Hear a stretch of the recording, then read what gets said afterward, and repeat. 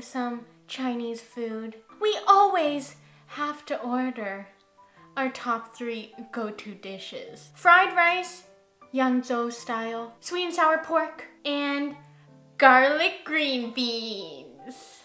Now, if you've ever had Chinese style garlic green beans, you'll know what I mean when I say that they are super addicting. And I literally eat them like a bunny munching on a sweet carrot. Now, there's a few ways to make garlic green beans, but the recipe I will be sharing with you guys today is inspired by the iconic Tai Fung garlic green beans. And if you've never heard of Tai Fung, it's basically a world famous Taiwanese dim sum restaurant. And they're most famous for their xiaolongbao, aka soup dumplings. But sadly, here in Toronto, we don't have Tai Fung. And funny story, when I was growing up, we would always go to a dim sum restaurant called Tai Fung, and it's in Toronto. We always thought that was the iconic world famous Tai Fung, but it's not. They actually added a G at the end of D-I-N, so they made it D-I-N-G. And pretty much every Torontonian was in shock once they found out. Anyways, today I'll be showing you how to make this staple vegetable dish at home. And you better watch carefully because things move quickly in LookCatchu's kitchen. So let's get garlic green beaning.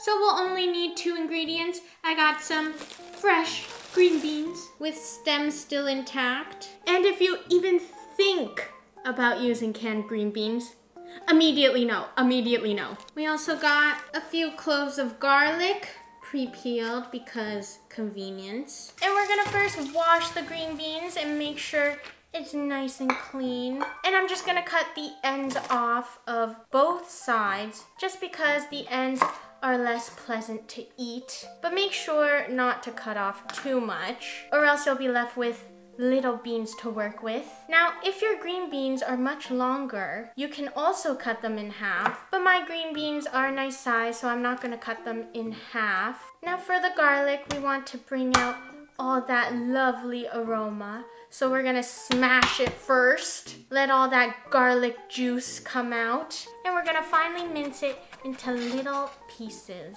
Now this is an optional step, but I highly recommend blanching your green beans before stir frying them. All you need to do is bring some water to a boil, then we're gonna toss in our green beans and cook them for exactly 20 seconds. And the reason why we blanch them is that it gives the green beans a more vibrant green color and creates a more tender and crisp texture once you stir fry them. And this is also the method that Tai Fung uses. We're gonna remove them from the pot and toss them into some ice water. And the ice water will shock the beans. That will prevent them from cooking further while also retaining that beautiful green color. Once your green beans have cooled down, place them on some paper towels, let all that water absorb, because when we fry it,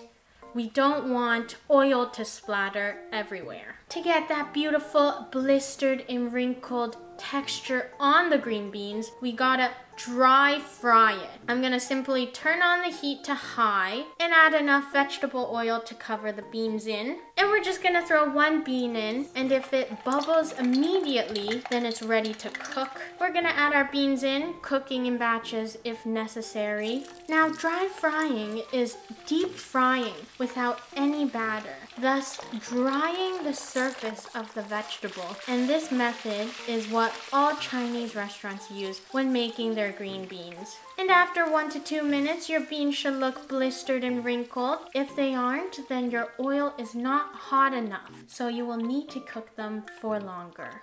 And you can place them on a rack or some paper towels to let the oil drip. And I'm just gonna add some oil to a wok on medium heat. we're gonna grab our minced garlic, toss them in, sprinkle some salt, and we're gonna saute it for a few seconds just to bring out some of the aromas. But make sure not to cook them for too long because they will burn. We're gonna add our deliciously blanched and fried green beans into the wok. And I'm simply coating the green beans in that beautiful garlic flavor. We don't need to stir fry for too long. Around 20 seconds is enough. And to make it a little fancy, we're gonna stack the green beans parallel to each other until it forms a nice pyramid. And voila! Let's head to the taste test. Alright, so this is the finished product. And let's begin the taste test. And I'm super excited. Alright. Gorgeous, just like you. Look at that beautiful blistered texture. All right, cheers. First bites for you. Nom nom nom.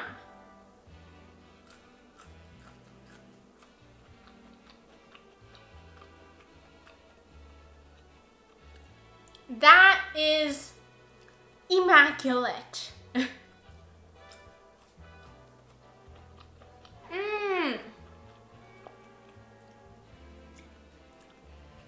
This is a garlic flavor bomb.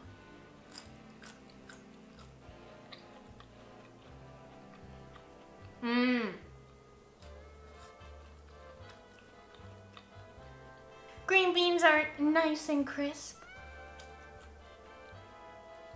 The garlic aroma has seeped through the green bean. I bet if you made this dish for someone that even hated green beans, they would love it.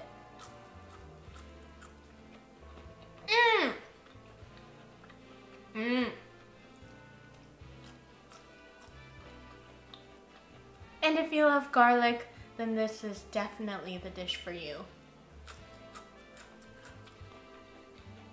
These are really addicting. I usually just grab one and then chomp away like. It's really fun to eat and super delicious and quick to make. You know, preparing these green beans has quite a few steps, but in the end, you'll get this gorgeous plate of green beans. And in my eyes, this is definitely worth the extra steps. Alright, so this gets LookCatchu's stamp of approval. And if you like this video, please give it a thumbs up and please subscribe to my YouTube channel. I post once a week. And I'll see you guys next time.